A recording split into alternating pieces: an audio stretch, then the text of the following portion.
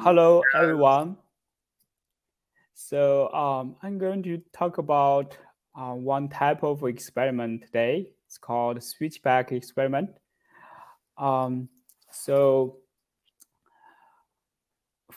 first, a little bit about myself and the company I'm working at now. So my name is Yimin. I'm a senior data scientist at Shipt. I hold a PhD degree in economics. So Shipt is a same-day delivery platform.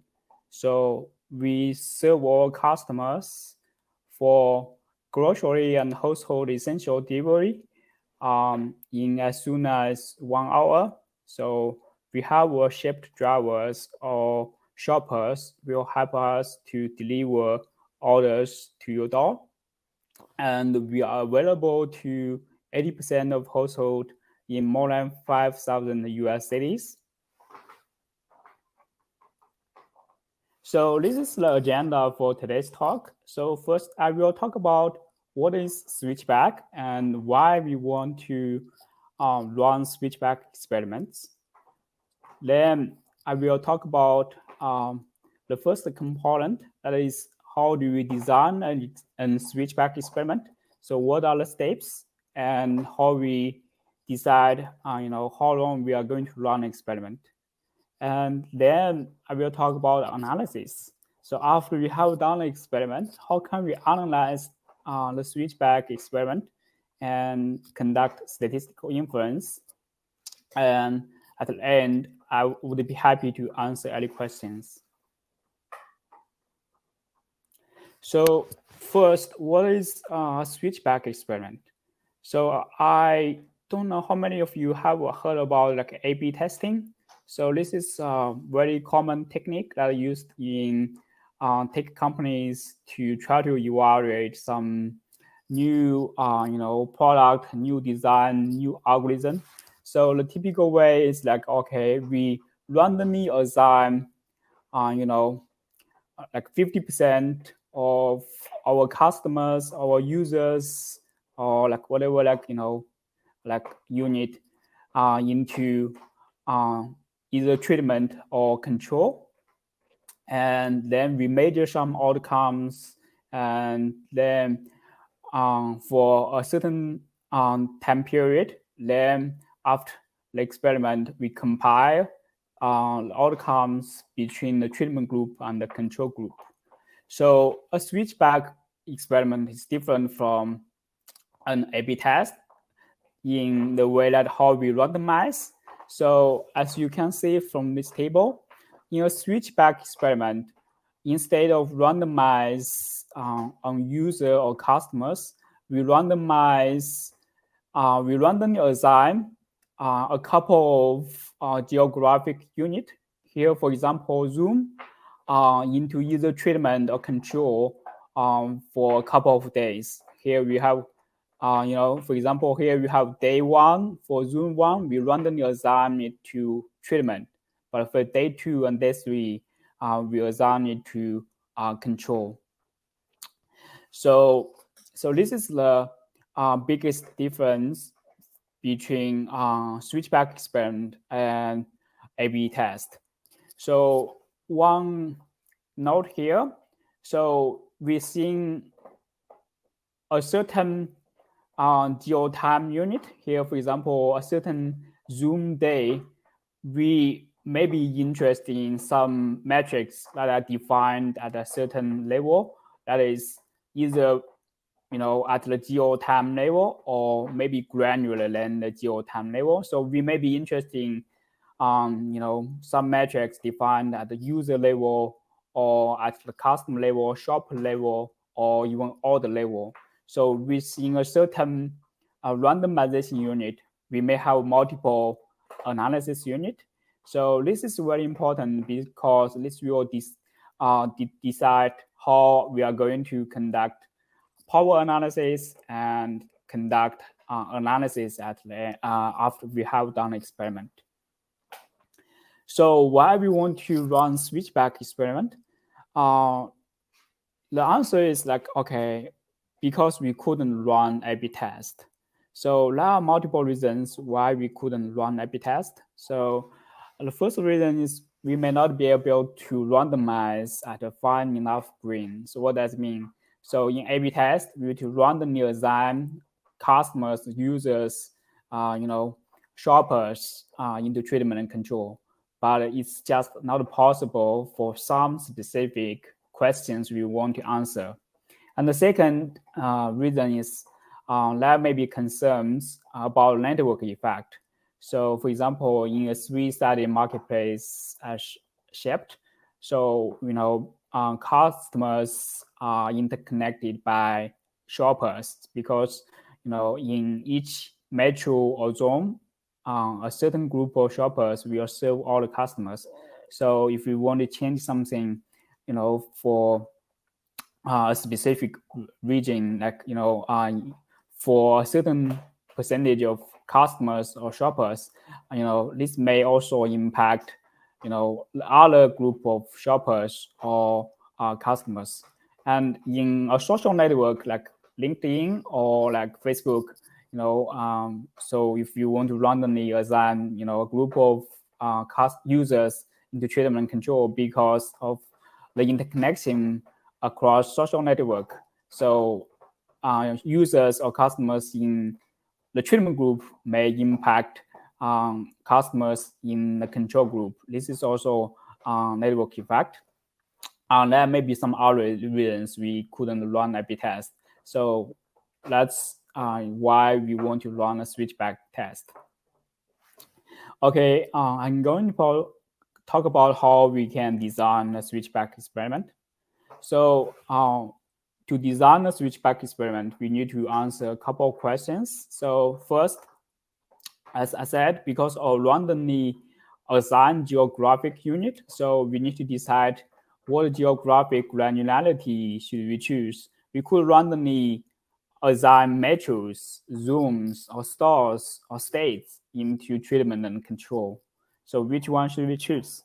And the second question is, okay, because we are trying to randomize, for a certain time period.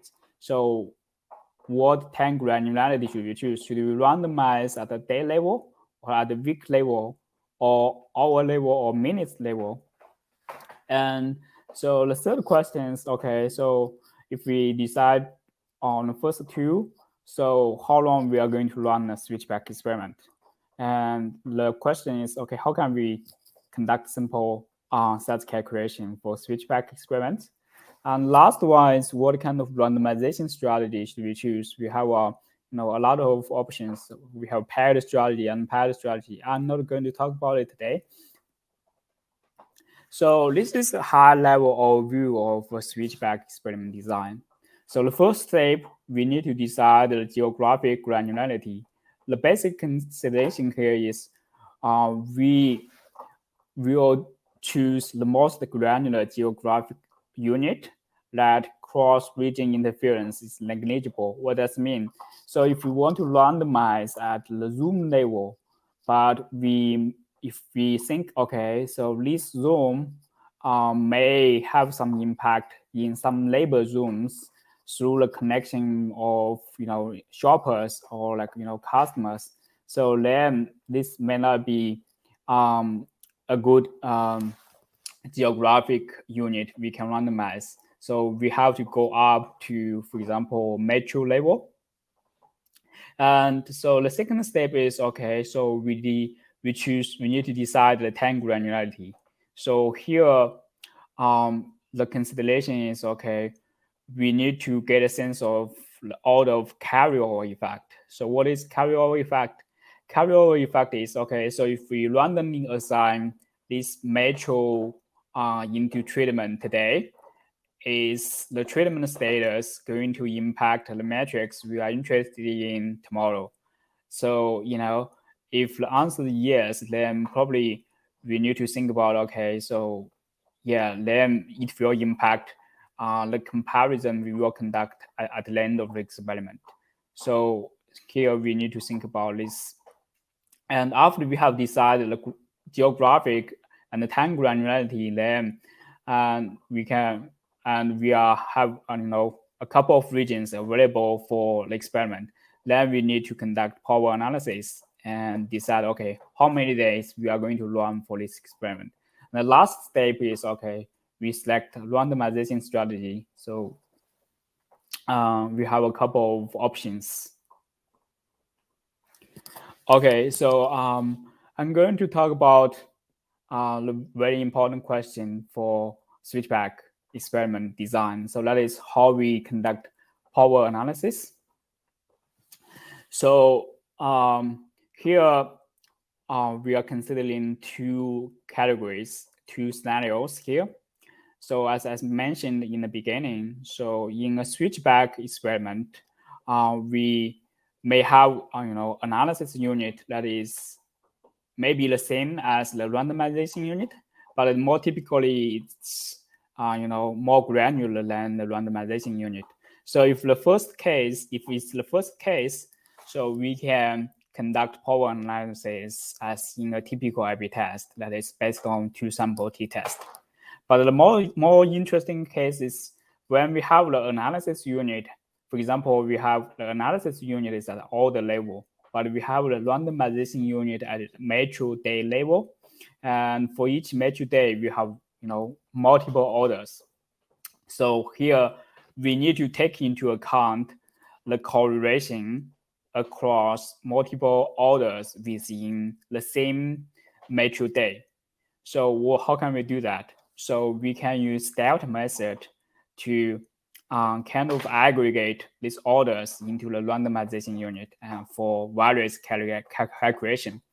And the main insight from here is like, okay, so in a switchback experiment, if we have an analysis unit at the order level, so the sample size, the output of the sample size calculation is not how many orders do we need, is that how many randomization unit, namely how many mature days do we need to run experiments. Okay, so that's the design part. So after we have done the experiment, then comes the question how we analyze the experiment.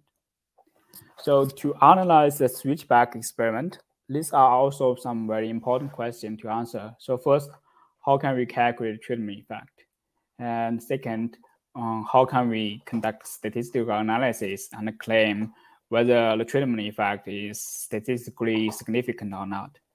And the last one is like, okay, if we are going to look at heterogeneity, so how can we look for heterogeneous treatment effect? So in the analysis part, we divide treatment effect into two levels. So first is the overall treatment effect, and the second is heterogeneous treatment effect. So heterogeneous treatment effect may be across different measures, across some time dimensions like the day of week, and maybe some other dimensions. So as you can see in this table, this is a typical data we can get for a switchback experiment. Here we have the analysis unit that is at order level, and we have a randomization unit. We randomly assign zoom into either treatment or control across different days. And we have our matrix of interest, and we have treatment status in the final column. And we may be interested in heterogeneity across different measures. So we also have information of measure. So the overall treatment effect is the difference in the average treatment, the average metric between treatment orders and control orders. So if we are going to look at heterogeneous treatment effect across different measures, so we can, for example, if you look at San Francisco, then the treatment effect is the average in the metric between treatment orders and control orders for all orders in San Francisco. So that's how we can define, the overall treatment effect and heterogeneous treatment effect. Then comes the question: how do we conduct a statistical analysis inference. So this is also, we have two cases here. As we said before, if our analysis unit is the same as the randomization unit, we can just do a sample t-test or permutation test. But here, maybe there are some concerns about the serial correlation or some other issue because of its time series data set. So we may want to try some more advanced modeling. And for the second case, if our analysis unit is more granular than the randomization unit, then this, as I said before, so because within the same randomization unit, we may have multiple analysis unit. So we need to take into account correlation among orders within the same metro day. So how can we do that? We can still apply the delta method for the various calculation, and then we can conduct a two-sample z-test. But we can also apply permutation test, and we can also explore some more advanced modeling techniques. So that's how we can analyze switchback experiments.